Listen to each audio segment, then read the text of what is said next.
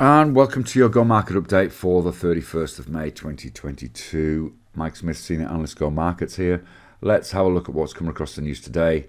With the US closed last night because of Memorial Day, European markets were the focus. These followed the strong US lead, moved to the upside despite rising oil price, but the rhetoric around about that is starting to sound like concern to me. We are seeing US futures mixed in early trade, and they're off the highs of the session. Nasdaq is the outperformer there, up around about 0.4%. The Asian indices are mildly weaker this morning after a strong day yesterday. Just perhaps a little bit of cautious profit taking going on. ASX is down around 0.3%.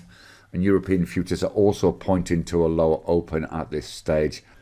US dollar index is testing short-term support. We actually broke through it last night. We've recovered a little bit in Asia today to take us right back to that support level. Gold is hovering around 1850, and oil is the major story, really pushing through the critical 120 a barrel as the Eurozone debates further sanctions against Russia.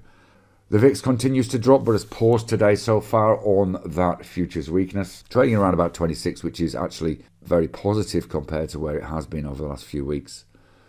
We saw a little pop in cryptos yesterday, closed above the 30,000 key level on Bitcoin. Little follow through this morning to date, but that high close that we haven't seen since the beginning of the month certainly may have market attention. We'll need to see some follow through because we've actually been here before and then subsequently dropped back into that short range between 28 and 30 we've been talking about for some time.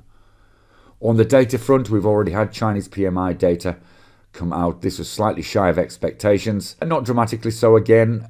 We are seeing the COVID situation improving, which is one bit of good news for the market. Later on, we've got German employment being the major European data point, and then we've got US housing data and consumer confidence out later.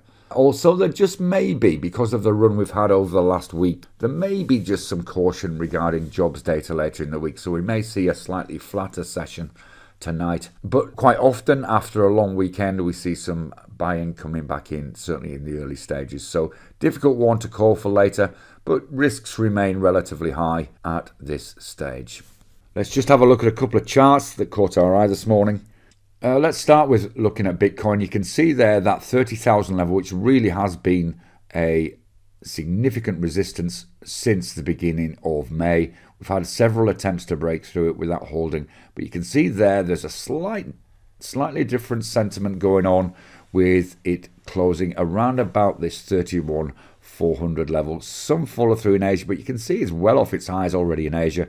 The other thing of concern is, of course, this low volume that we see there may be reflective of the fact that the US markets weren't open. So follow through on this is key if we're to see it move up, and obviously that 35,400 level that we've marked on the chart was previous support and hence may become resistance technically going forward.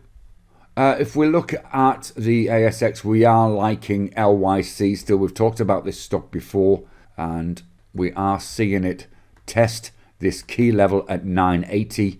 We moved right up to it on a high volume candle yesterday, and you can see today, although we are off our highs, we are trading above that. If we get some consolidation of this and move higher, then we could see this break at $10 and possibly even move up as high as $10.50 ultimately. So one certainly to watch, and looks strong after this recent retracement to move to the upside.